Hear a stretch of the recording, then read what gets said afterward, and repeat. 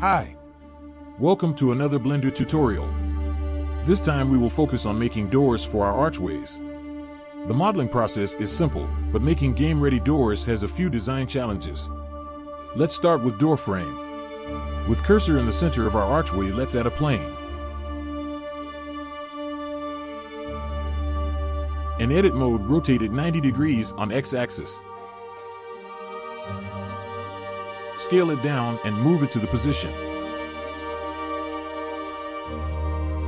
Let's assign material right away.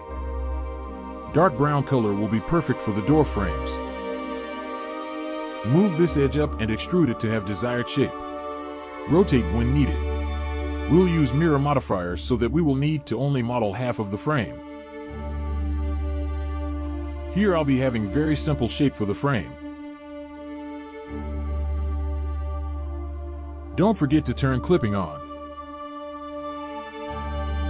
Let's extrude the frame.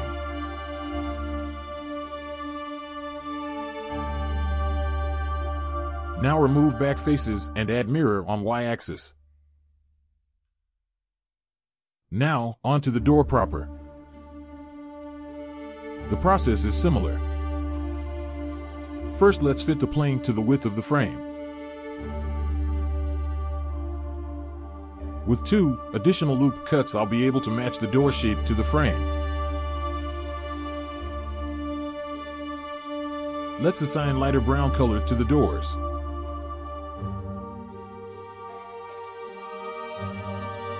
Those additional loop cuts will define planks of the doors.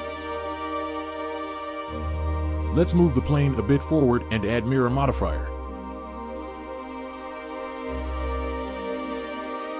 With clipping turned on, we can extrude rest of the doors so it's solid. Now select all the loop cuts, press Ctrl+B for bevel and make 3 parts bevel. In face mode, assign dark brown color. It will act as a fake shading in areas between planks. Now select the inner edges and move them back inside the doors.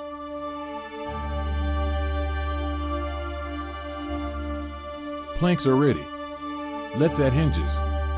First, position the cursor and add a cube. The process is similar to before, so I'll speed it up.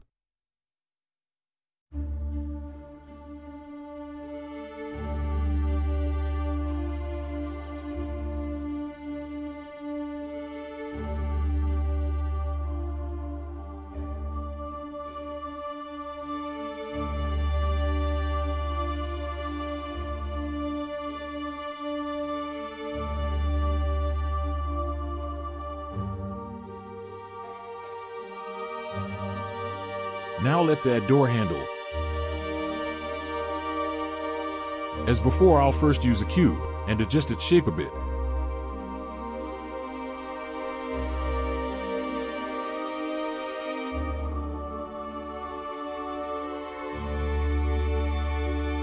Then I'll use torus for the handle.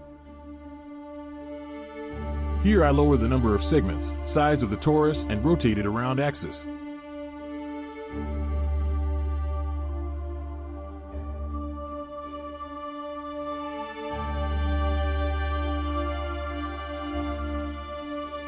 And let's move it to correct position.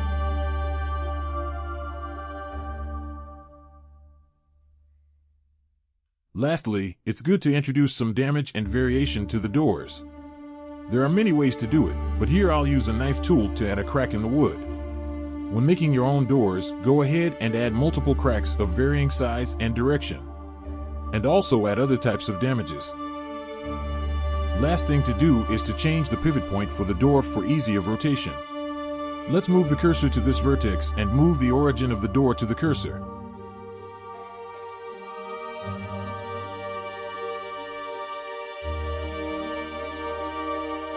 And here we encounter one of the design problems for this type of doors.